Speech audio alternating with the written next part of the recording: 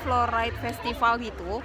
Jadi sekarang itu lagi bermekaran blooming ya. Festivalnya cuman sampai besok, sampai tanggal 13, dan sekarang adalah minggu terakhir, rame banget gitu. Terus sekarang belakang aku tuh kayak bunga-bunga banyak gitu, banyak banget, dan dari berbagai negara gitu. Terus stand yang di sini juga menampilkan dari berbagai negara gitu pertunjukannya. Terus mereka juga jual-jualan makanan, multicultural banget. Kalian harus ikutin terus vlog aku. Jadi nanti bakalan seru.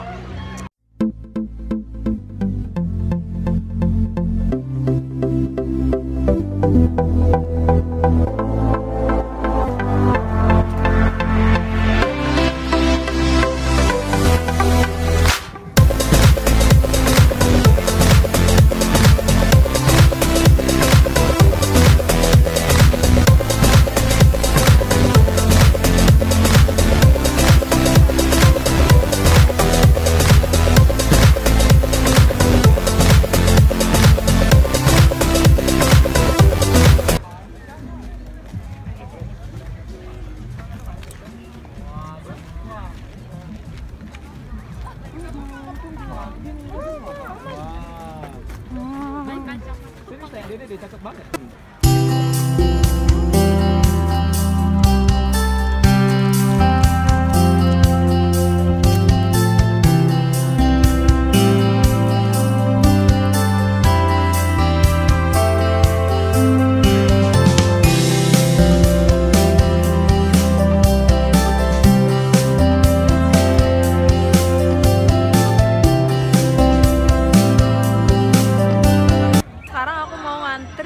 Kereta buat keliling Floriade gitu, dan satu orang itu di charge $5 untuk satu kali putaran.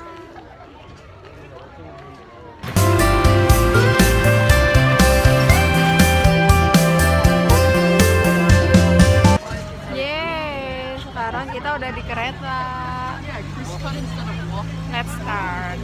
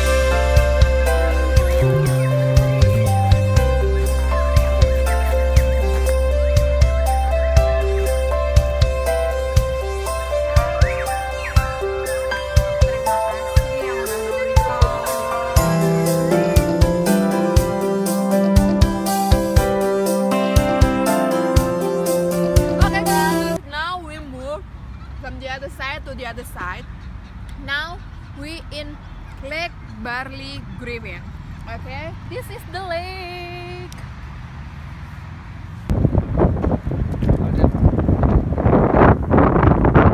Kesempatan langka.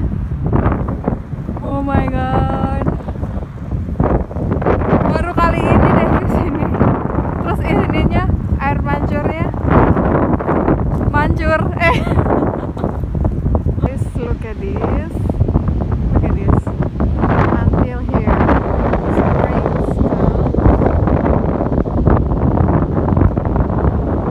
And when I'm going here, I will wait. It's rare because when we go here, this water never came out. But now, so we came here just to watching this water. Actually guys, I want to tell you something that like living in Canberra is like one of the best decision in my life, because what, Canberra is like no pollution here, people are very kind and everything is worth it here. I have no pollutions, the blue sky is, oh my god, I can find the kangaroo as easily, even while in the other state or the other region I cannot find the kangaroo. So look at this, you can do everything with nature inside. So this is like one of the best country, like one of the best city in my life.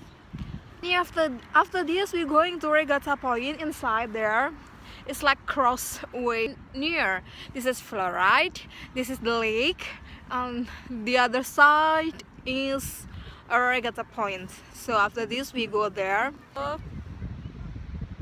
Ikutin terus. Now we're in Regatta Point, but it's right here right now. And you can do everything too here. Oh my god, this bird. Like family gathering, barbecue or something, dancing, anything you want to do. Friend ko siya, tapos naging tenant nila.